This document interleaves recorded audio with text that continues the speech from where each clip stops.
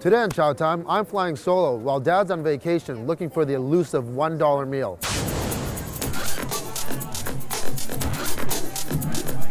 Whistler, British Columbia, Canada is my destination of choice. Not because it's North America's premier ski destination and home of the 2010 Winter Olympics, but because this weekend it hosts the ultimate party. First, Cornucopia, a celebration of world-class food and beverage, and second, the Bearfoot Bistro, home of the original eccentric party animal, Andre St. Jacques. There's no ties in it. I feel better. With my special guests, I'll learn what it takes to throw a world-class party in a world-class town. Chocolate is a food group unto itself.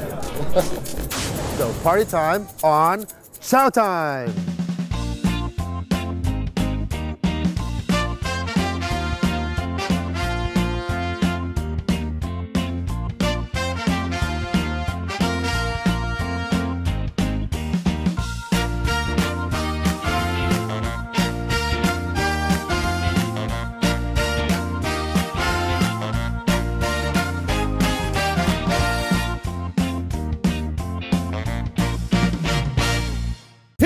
The word party is synonymous to Whistler, British Columbia. 4 days every year in November is an event, one not to be missed, Whistler's Cornucopia. While the snow falls and skis and boards are getting tuned up for the upcoming season, this resort town goes into party mode, full throttle. Cornucopia is a celebration of food and wine and just about everything in between. You'll see what I mean later.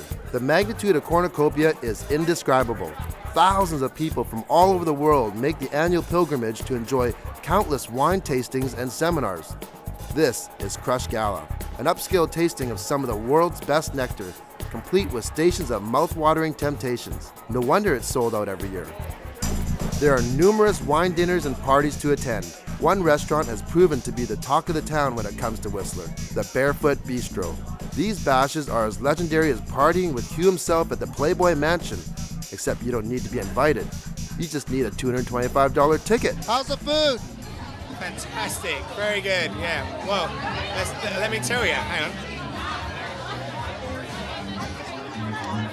Beautiful, really good. The mastermind behind this organized mayhem is the owner, Andre St. Jacques, aka Party Animal. Last year, 2,500 people packed into this first-class restaurant, but this year, Andre has scaled back the mayhem to a manageable 1,000. As word spreads around the world of another Andre party, tickets are in short supply. So what goes into preparing for a party of this stature? We'll have to ask the man himself, if we can find him. I thought he'd be here, organizing the last few details of this year's theme, Moulin Rouge. As I make my way around, I'm amazed how quickly a first-class restaurant can be converted to party central for one night, then back again for a world-class dining experience the next. Is that for tonight? This is a staff meal for tonight. Staff meal? Yep. You guys eat pretty well then? We try. That's why we work in kitchen. Andre is nowhere to be found, but dedicated, self-motivated workers are everywhere. I asked wine director Keith Noble if the employees like their job.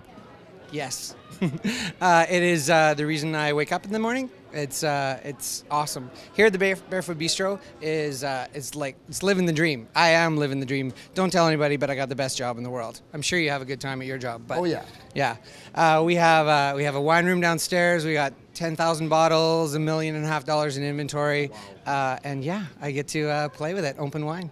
It sounds like you live by the same philosophy as Andre. Andre is awesome. He's my mentor. He's crazy, and this is a great place to be. Like, he's living the dream. Holy cow. Now, are you going to have fun during the party yourself? No. As you can tell, I'm a shy, quiet, reserved guy. I'll probably be hiding in the back or something like that. No, of course. We are going to have an absolute blast. Like, this is the greatest party of the year in Canada. It's, like, so over the top. The guests are just going to, their minds are going to be blown. It's going to be amazing. I can't wait. Are there some surprises? Yes, of course. I'd tell you, but the camera's rolling. Andre must be in the kitchen, but by the time I arrive, he's nowhere to be seen. But it does give me a chance to talk to executive chef Melissa Craig about tonight's menu. It's featuring all different chefs from the city, as well as we're doing a couple things. We're doing pork belly, spot prawn rolls, like in dumpling skins, and duck confit croquettes with a truffle aioli. Oh, that sounds great. I know I saw that you had actually some fresh truffles that just got FedExed here. Yeah, for tomorrow night. This year, 140 grams for the dinner. So about $5 a gram. How about in the kitchen yourself? Is there a lot of stress? And yeah, it's been a week of my staff probably all hate me right now, but yeah, very stressful. Everything is really hectic. Look at it. Nothing's even done yet. In 2 hours, 1,000 people are going to be here. Can you believe that? No man can resist a model, and better yet, a naked one. So I'm sure to find Andre right here. Every year, dozens of ladies are used as walking billboards for the sponsors of tonight's events. Do you realize you could be naked in front of like 1,000 people? Last year was bigger, and I was naked last year, so it's just fun. Politically correct? Probably not. Then why do it? Why are you doing this? Just for fun, just to see what it's like. How's it feel? Pretty cool. It was a little cold, but the room's heated, so I'm doing okay. Why do you want to get painted? No real reason. I just think it's pretty cool. Like, when are you ever gonna get a chance to get painted? Unless you're kind of crazy, I don't know. Is it cold? The spray is, yeah. The actual paint with the brush isn't. How long does it take? How long have we been here now for? Like 40 minutes or so? 40 minutes, about. With only a couple of hours until party time, I'm starting to get worried. Where is Andre, the leader of this wild night? Stay tuned, you won't believe the answer.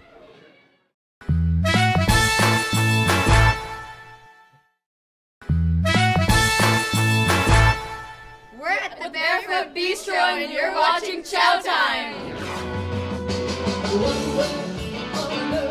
With the band's sound check nearly complete, things are quickly falling into place at the Bearfoot Bistro for Whistler's Party of the Year. But I still haven't found our host, Andre St. Jacques, until he sends for us to come to his hotel room. Can this be true? With under an hour until showtime, it seems that Andre is in the middle of a massage. Big party tonight. Yep, could say so. Yeah? Yeah, it's gonna be a good party. What's it take to put a party like this on? It takes a lot of great people, as you see, running around and working for me, because I tell you what, I have actually pretty much zero credit. As you can see now, I'm just lying down, getting a massage, getting rested for the party tonight. But it's a lot of organization, a lot of great people that work for me and make it all happen. And it's, you know, we're a big family, and it's a lot of work and many months of behind the scene. And it's unique this year because you have different restaurants taking part. Well, yeah, this is like the twist we decided. Like, you know, every year I try and do something different, and you know, I've always pushed a level of naughtiness, which you'll see tonight. But this year I decided to add something to it. Like, you know, there's a big food component. We have like some of the top restaurants of Canada cooking with our chef Melissa tonight, which is very exciting. And how many people tonight? There we go. How many people? 1,000. So it's just a small party. Yeah, it's small. And who's calling? You're not a busy man, are you? No. Can you call me back in about 5 minutes? There you go, sorry. So, that's right, that's right. So how important is food in your parties? Well, it's always been important, but this year we've really made it a feature. So food and wine, it's about the party, without a doubt. You know, the party this year starts at 8 o'clock. So the first 3-4 hours, people will be indulging in some great food and great wine, and then people's mood and atmosphere will change, and you'll see the shift change around between 10 and 11.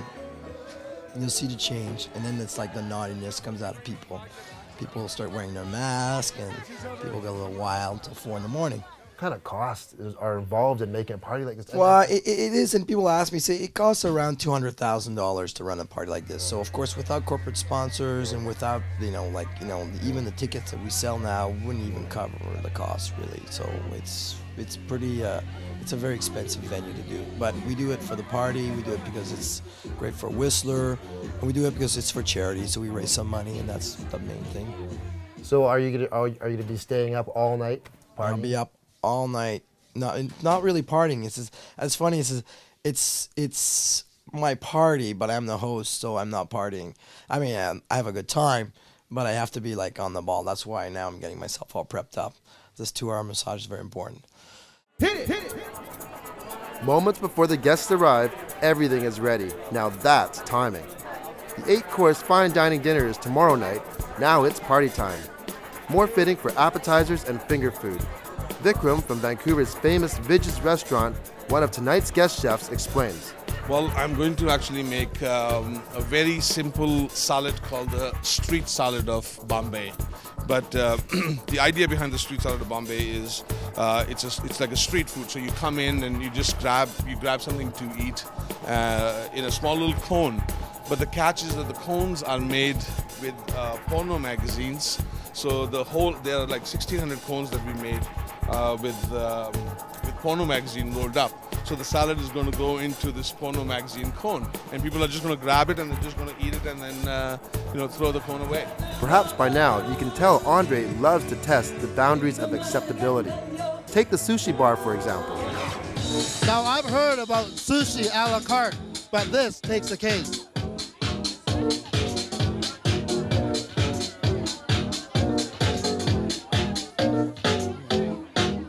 It's awesome. You know, the best sushi is always at body temperature.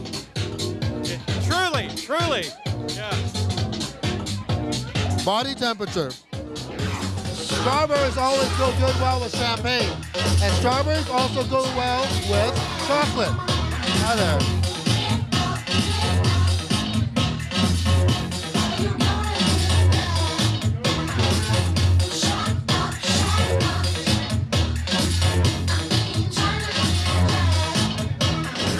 Let me ask you, to be bartender of the year, do you have to actually drink a lot? You know what? The drinking is definitely a part of it, like a chef eating is part of it, but tasting is the key. Tasting. These are my tasting straws. Drink here, I'm gonna taste that. It's balanced, it's perfect.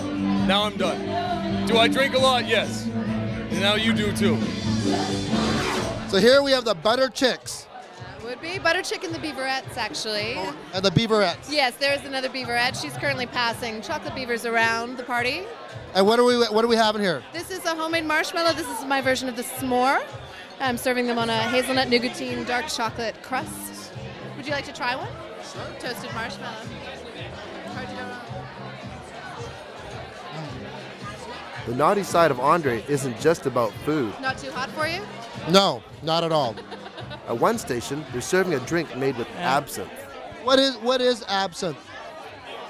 Absinthe is the it's Artemisia absinthium, which is herb supposed to have hallucinogenic properties. Supposed to be, is it? Oh, it does. It does. It's banned in USA. Banned in USA. Uh-oh. But we're in Canada, so it's legal here. So you weren't lying. You are not drinking tonight, other than water. I drink water. I'll drink tomorrow night after the dinner. Now I'm the host. I have to put the show on. I drink water. I make sure everybody's happy. And everyone seems happy. Now the fiesta is in full swing. 1,000 people with a single mission to party. This is fun. It's 2 a.m. and everyone is firing on all cylinders. Now I noticed you got some. Are those Band-Aids on your finger? Are those war wounds? No, it's preventative maintenance. It's kind of like putting on a Band-Aid before you cut yourself. It's because the side of the shell is so sharp, it'll cut. It's a dangerous job. Yeah, it is. But hey, especially with all the girls around here tonight. What have you created for this party? I created a traditional torchon of foie gras, presenting it with a sour cherry reduction, a little bit of black Kauai salt. There's a black truffle relish, and it's on a biscotti that's made with sun-dried apricot and burnt almond. I love foie gras. It's rich. Don't tell anyone. This is the best one. Thanks, brother. Andre has outdone himself. This is a great party. Both dance floors are full and no one wants to go home.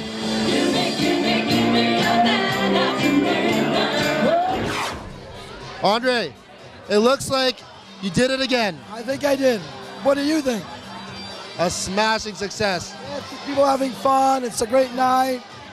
And I'm already thinking about next year. Well, all I can just say is let's wait till tomorrow at the dinner to see if you can create the full pull. I know I will. The dinner's less have to do with me, but mostly our chef, Melissa, who's going to she's cooking a storm. I've tried every dish. It's going to be phenomenal. Andre sounds very confident, and why shouldn't he be? Everything is planned meticulously. Maybe that's why the missing key was such a shock.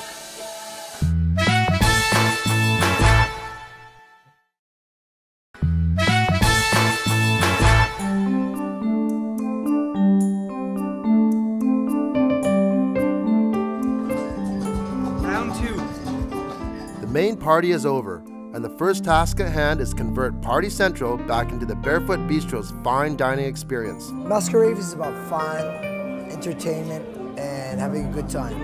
Tonight is about what we actually do normally, day to day, every year, about food and wine pairing, and showing what the caliber of our kitchen and the food we can create, and what our service staff can deliver. Tickets for tonight's event have been sold out for 9 months. Pretty good considering they're over $400. But you really can't buy a dinner like this. It's a once-in-a-lifetime experience. The focus is now shifted to Chef Melissa, the creator of tonight's masterpiece menu. Last night was the opening act. Tonight's the main event. Yes. What's on the menu tonight? Tonight I did an amuse, a little pea spot prawn soup, little foie gras black truffle bonbon sort of wrapped in parchment paper, serrano ham on a breadstick. That's my amuse, so 4 different little things. Yeah. And then my first course, I made a corn panna cotta, like a savory one with scallop tartare and sabruga caviar on top. And then the next course, Dover sole rolls with, for each course, like we're 2 different whites for that course, so I'm pairing something with the old white, something with the new white. So I just kind of made a 5-course be 12 courses instead of 5. So, yeah. And how about dessert? Is there a dessert? Dessert, yeah. A candied pear, and it's filled with Pear William cream, with quince ice cream, and like a citrus broth. How long did it take you to develop this menu? I've been thinking about it for a year, but came to my decision maybe 2 days, 3 days ago. And you traveled to France even for inspiration? Yeah. Went for a couple weeks. So. How are your nerves? Are they jittery? Yeah, completely. Completely? Completely strung out. Nervous? Yeah. It'll be fine. I have a great team. Like, awesome. The meal tonight is all about pairing. To enhance flavors, each main course will be matched with a corresponding wine, hence the reason for Melissa's trip to France. The result? Flavors that few palates have ever tasted.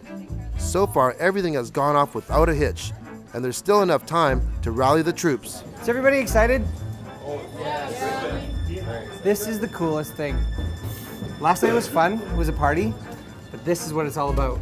People are gonna go nuts when they see the food, and some of the best wines that can go with it. So it's the ultimate in fine dining experience for all the guests and you guys. This is what it's all about, so it's gonna be a lot of fun. But as the guests begin to arrive, there is a huge problem. Someone has lost the keys to the wine room and a locksmith has to be called in. With so much valuable wine on site, no expense was spared for security. Bad for thieves, but even worse if you've lost the key. But Andre seems more interested in my tie than the missing key. What's with you and ties? I just said, we talk about this, we're in a resort, and I told people, should we wear a tie? I said, no, I should wear a tie. And I said, I even told you this, don't wear a tie. Yeah. If you wear a tie, we have to cut it. No. We have to cut it. It's going to be cut. No tie for you. No tie for you. Can you believe that? No tie for you. We're going to take this all off. It's gone. You relax. Not the first button off, even the second button off. This is a resort town. People relax, great atmosphere. You have a good time, enjoy great wine, have a good time. And then we'll keep your tie, be part of our new trophy wall, and you can come visit once in a while, but it'll be cut. I've been initiated at the Bearfoot, and beware if you wear a tie in here. The lock is still, well, locked. But right now, I couldn't care less about the wine dinner because I'm sharing a glass of champagne with one of tonight's special guests. Cheers. Cheers. Sarah, what brings you to this event? Well, my husband bid on the Cornucopia weekend with the Steve Nash Foundation I think a couple months ago, and this was one of the items that we bid on, and we're very happy to be here. I love this restaurant. Yeah? Do you enjoy food, Sarah? I love food. I wake up in the morning thinking about what I'm going to have for dinner, and I pretty much go to bed thinking about what I'm going to make the next day. I'm a bit obsessed with food. Is it hard to actually maintain a proper diet when you're on the road? You know, all the eating out? Oh my, bits and bobs and things. I felt something fly in my head. We're all getting hit. No, it's okay. I have the luxury of having a chef on the road, so we actually get fed very, very well. Wow. Yeah, but before it was definitely a lot of veggie lasagna and pizza and whatever is the cheapest and most cost-effective to make big vats of. I spent a number of years eating that kind of food too. So. How about dessert? Are you a fan of dessert? Oh yeah. Oh yeah. Oh yeah. Chocolate is a food group unto itself. With the wine room finally open, it's time to begin dinner, Andre style. Last year, Andre broke the Guinness World Record by savoring 21 champagne bottles in 1 minute. This year, he'll try to open 7 simultaneously.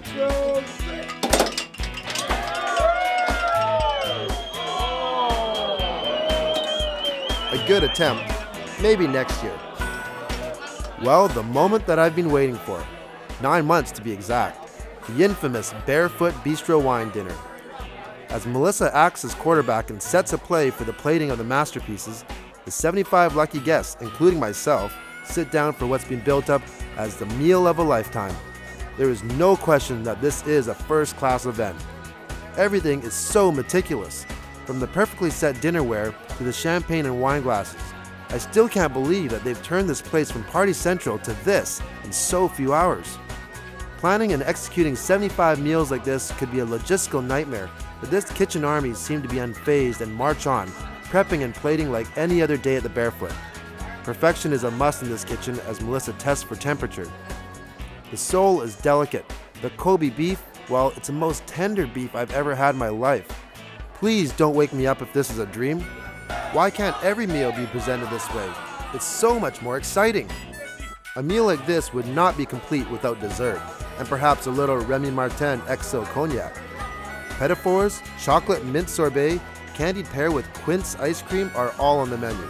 The euphoria of the dinner has clouded my mind, so when dessert comes, I've seemed to have forgotten that I'm stuffed beyond belief. What was I thinking?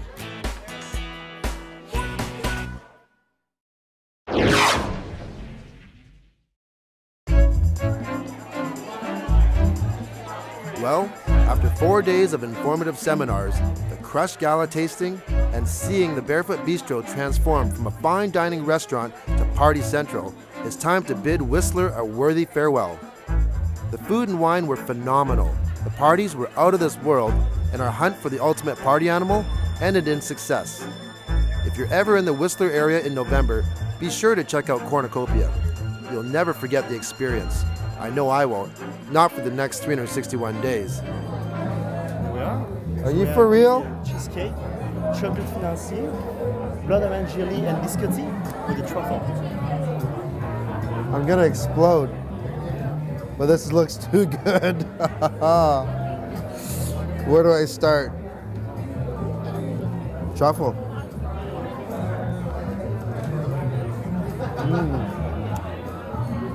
Cognac?